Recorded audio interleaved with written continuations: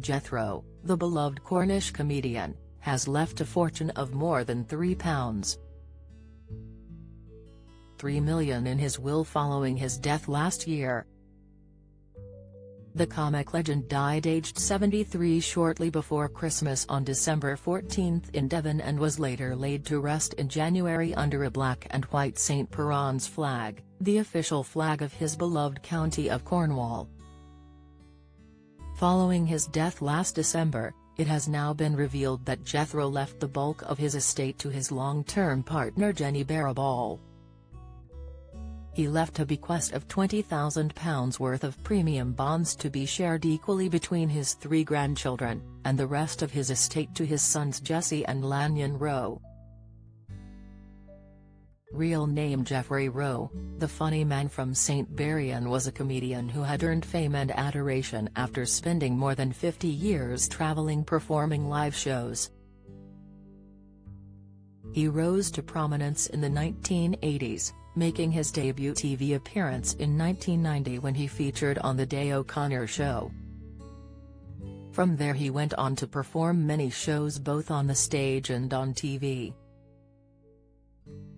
The comic passed away from COVID-19, his family announced last December, and it is understood he had been fully vaccinated and had received his booster jab. He had previously battled Hodgkin lymphoma but had recovered, according to his manager John Miles. Speaking of Jethro's death, he said, "They did all they could do, it was just so aggressive and fast. He was a lovely guy, a very kind guy and very funny. At least he brought a lot of enjoyment to many people." An official statement announcing Jethro's death said, "It is with tremendous sadness that we announce the passing of the well-known and popular Cornish comedian Jethro."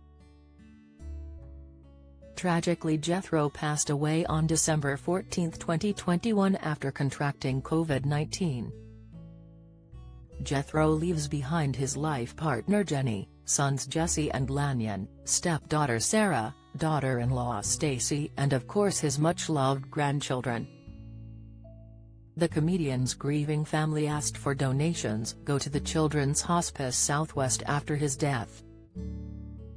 St. Austell-based Little Harbour Hospice's Sarah Stott said, "We were really touched that they would be thinking of us at this difficult time. It meant so much and we send our heartfelt thanks to them."